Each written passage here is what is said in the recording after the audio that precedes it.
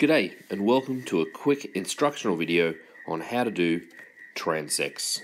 A transect is simply a straight line or narrow section that goes through an object or natural feature across the Earth's surface. Usually we see them on maps.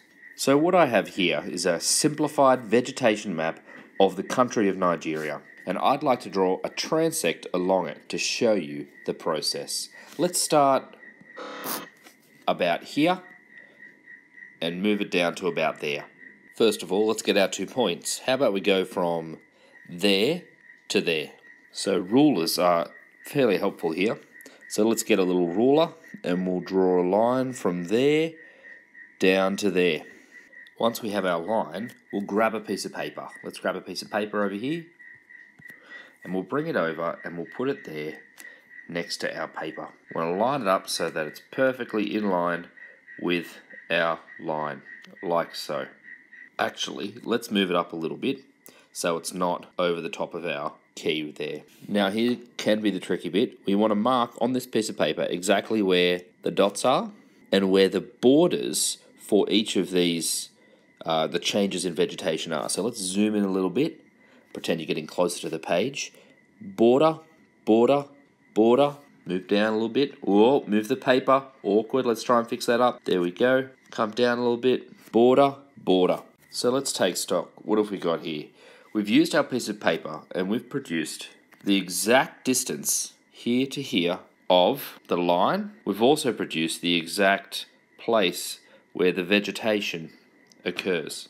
And what we're going to do is we're going to use this information here on this piece of paper to create a box which perfectly shows all the different vegetation and where it occurs, so that somebody walking along this transect would be able to see where the vegetation occurs and map out and measure how long the vegetation is based on the scale on the map. So let's do that on a new piece of paper because I've drawn all over the map.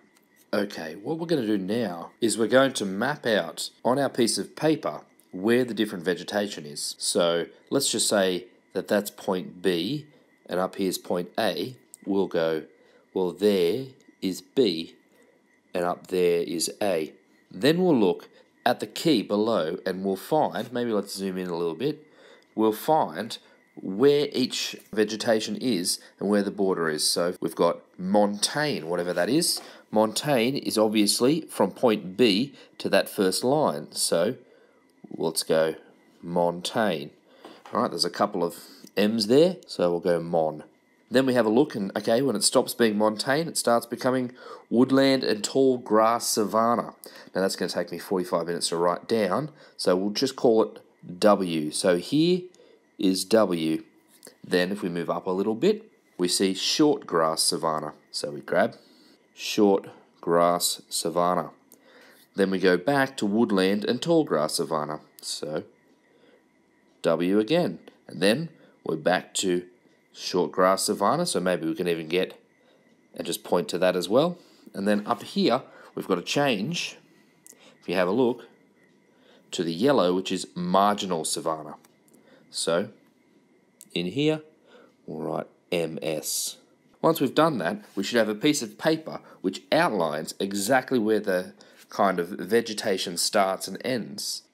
So now we've got our piece of paper which has labelled all of the different vegetation, and we've got a rectangle. And what we're going to do is get our ruler out. I'm just going to do it freehand, and we're going to draw where each of these borders are. So the dots A and B should be here and here.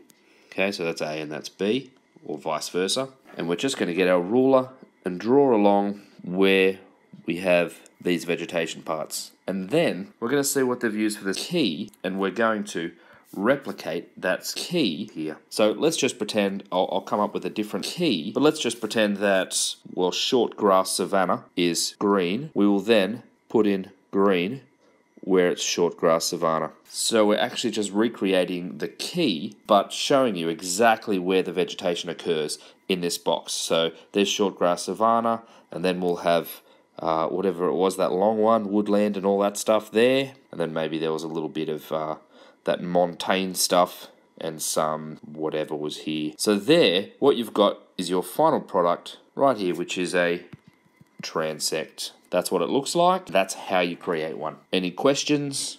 Comment below.